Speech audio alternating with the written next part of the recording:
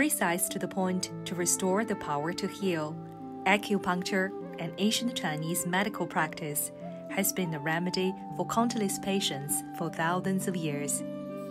Before modern medicine came to life, ancient Chinese used stone tools to relieve pain. Over time, this instinctual practice evolved into a comprehensive and profound medical system and shaped the root of acupuncture.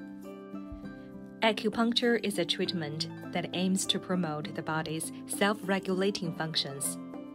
Its therapeutic principles are in line with the philosophical concepts of traditional Chinese medicine, which emphasizes holistic treatment, meridian adjustment, balance of bodily functions, and overall physiological well-being. Practices can vary in forms, including needle insertion, cupping, and scraping. Needle insertion, the most common method, is carried out by inserting hair-thin needles into meridians, or specific points on the body that channel vital energy. Practitioners lift, twirl, and rotate needles to unblock the flow of energy, restore yin and yang balance, and stimulate the body's innate potential to heal itself.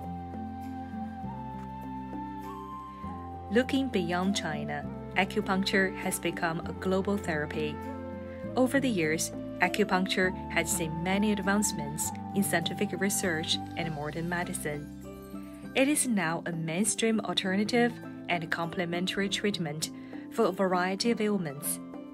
According to a 2019 WHO report, acupuncture is used in 113 of its 120 member countries, illustrating its widespread recognition and application. As an ancient Chinese medical practice with a rich history and deep cultural significance, acupuncture is an embodiment of profound cultural heritage and a holistic path to healing.